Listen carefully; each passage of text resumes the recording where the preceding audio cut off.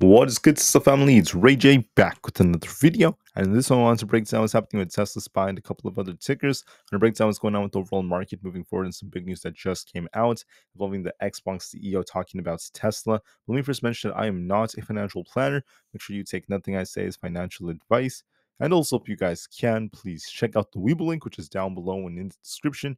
If you sign up for Webull and deposit $500, you guarantee 20 free stocks and the offer ends in just 4 days. Anyways, Tesla has a very, very nice looking symmetrical structure right here as we're starting to break out. We have even more upside to start pushing towards that 200 price target as Tesla's looking more and more bullish by the days. We had some news that came out. I want to talk about this first before I break down more data. As you guys know, Xbox CEO has been talking about Tesla is very bullish on the company as a whole. And he basically mentioned that he was observing the FSD structure in California and he was experiencing it in its different systems. And he said that he came out of the experience behind the wheel as a bullish stance on autonomy and autonomous driving. He also mentioned that there's going to likely be a ChatGPT moment coming out for next year. And he said some very important things.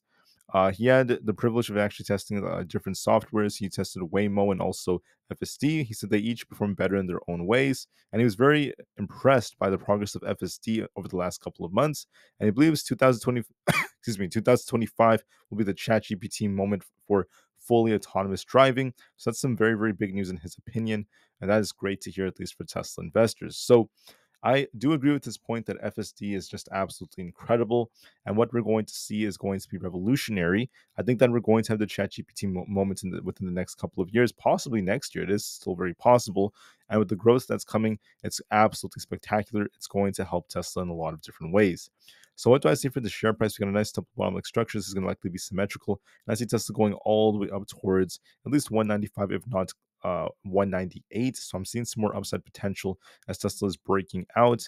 And we're going to be watching to see how well this ends up performing. We have support currently right here around 191.8. If we lose this, I'll be looking for support down to 188, followed by 187 and 185. We have resistance all the way up here towards basically at 194. Breaking that opens the doors for this new high to be breaking out towards. And if we break 194, I think Tesla could easily start flying up to new highs all the way up towards 196.5 and eventually get closer to 200. So overall, Tesla's doing a very, very great job at holding up. I think there's a good chance this may continue to attempts to push. So it's looking pretty good in my personal opinion. There's a very, very nice looking uptrend. On top of this, when I zoom out all the way, we actually remove the drawings right here. What you'll find is that we have a nice inverse head and shoulders like structure. Tesla looks bullish overall. So it does look to me like it's going to be seeing the 200s very soon, if not the 220s. It looks bullish overall as we approach these deliveries. Tesla's looking pretty darn good. Now, for the short term, Tesla's seeing a lot of sideways price action. Let me just actually pull up the 5-minute time frame just to kind of show you guys this. For the short term, we're just kind of stuck between 192 as supports, like right about here, and we have this resistance all the way up here towards 194. We've been going back and forth for quite some time, and I think we may continue to do this as time progresses. If we end up losing 191.6, now we could be dipping down towards 189, which is the 50 EMA. I favor is just going to continue to trade sideways. So we'll just have to see how this ends up progressing. But overall, Tesla's holding up very well, building a lot of strength, and there is more upside potential moving forward. For SPY, now this is very interesting. SPY is very tricky right now. We came all the way down towards 543. We rebounded just under 545, and we're just kind of trading sideways, getting tighter and tighter. And SPY is going to likely continue to consolidate, at least for a large chunk of today. But I want to note that this 544 area is where we're kind of moving around. We dipped about 80 cents below 544, and then we pushed 80 cents above 544. So it's just back and forth price action on 544. If we lose it, like I said before, I'll be looking at 543. Losing that is confirmation for a bigger drop. And then breaking 545 is going to help this push higher towards 545.8. Overall, I'd say that we're just range bound, giving SPY some time. It's just kind of consolidating right now. So give it the time it needs, despite the fact that there is a risk of downside because of this like downtrend we kind of have right here. So give this some time and we'll have to see how it goes. Part of why SPY could dip is because of Nvda. Nvda had this high towards 130. We did pump up here only to reject, and now we're starting to downtrend a bit. So I think that Nvidia could continue to fall towards 122.8. This previous resistance becoming support. If that fails, this will be tipping even lower. So Nvidia is turning back down, and I think that there is a risk of more downside towards 122.8. Losing that could also open the doors for 120. So for me, I think that there could be a risk of more downside. So with that downside potentially coming, that could once again contribute to even more downside in the market. So just be a little bit careful with that. As far as the QQQ goes, we're just kind of choppy right now. We have basically a lot of sideways price action around the 480 range.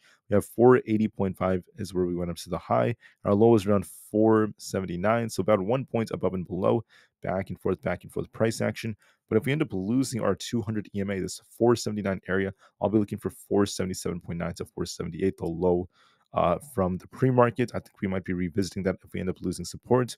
And we're not really doing that. We're just kind of trading sideways. So give this some time and we'll see how things go. Apple's also kind of acting as a counter to Nvidia because it's been pumping a bit. We broke past 212.5, so that's a good sign. So I'm going to zoom out a little bit. Let me pull up the 4-hour time frame. This is building some strength, got a nice bounce off our 50 EMA. And I'm going to be looking at 214 as our next resistance area. So we're looking at a nice cup that's forming. Apple could be retesting 214. This is what's helping the market hold up a bit. We'll see if this rejects or not, but overall, it's looking a bit more bullish. So far, so good from Apple. Supermicro is looking a little bit weak. We have a head and shoulders like structure. We're basically approaching this key support right here around this 820 area. If we lose it, I think that 800 is coming, then this imbalance will fill down towards 780. So I see downside as a strong possibility. For the IWM, Russell 2000, we're kind of rejecting right here. If we do dip lower, we'll be dipping down towards the imbalance over here towards 198. So I do favor downside as a stronger possibility. For AMD, we're kind of rejecting here. We're on this a bit of a downtrend right here in this channel. So I anticipate some more of a downtrend for now. So we'll see if this leads to a flag or not. But the trend is a little bearish for the time being on AMD. For Coinbase, we've been attempting to rebound it, but we're just kind of shuffling right here. It really depends. Can we come up to fill this gap? We came just short of that. If we end up breaking past 223, look for 225. If we end up losing 220, we'll be dipping down to 218, then eventually 215. Otherwise, we're just trading sideways on Coinbase. I'm going to give this some time to consolidate. Amazon's building some strength. Got a little dip and a bounce. We could continue to push higher to 192. We still haven't really met that target just yet. And then I think we may shuffle between 192 and 190 once we push a little higher. Meta's also trying to push hard. We actually broke out. We got a nice bounce off 507, and now we're pushing up towards resistance. We could go a little higher to 515 on Meta, then continue to shuffle between 510 and 515. So far, so good. Microsoft came down to 448 as expected, and it bounced. Now we're looking for a push for 452. We're going to likely continue to shuffle. Google did pump and then dump all the way down towards exactly the level we called out. We called out the 183s. Now we're rebounding. We're just trading sideways.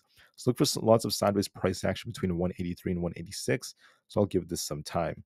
The memes like Amzn and GameStop are still down, kind of boring. Amzn is looking kind of weak, still shuffling. Same thing with GameStop. There's not really a whole lot else going on. With that being said, guys, make sure you watch Tesla within the range I called out. It's still continuing to shuffle.